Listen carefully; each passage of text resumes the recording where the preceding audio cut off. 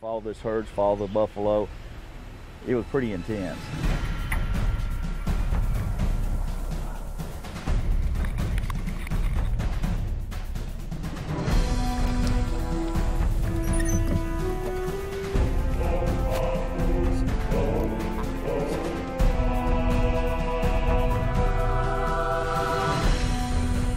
But the two guys running the canoe had paddles, and they were just pushing, trying to stay in the canoe, stand up where you could see. There wasn't no paddling. It was all pushing the canoe through all this brush and bush and grass, but trying to maneuver through all that stuff was quite a chore. So.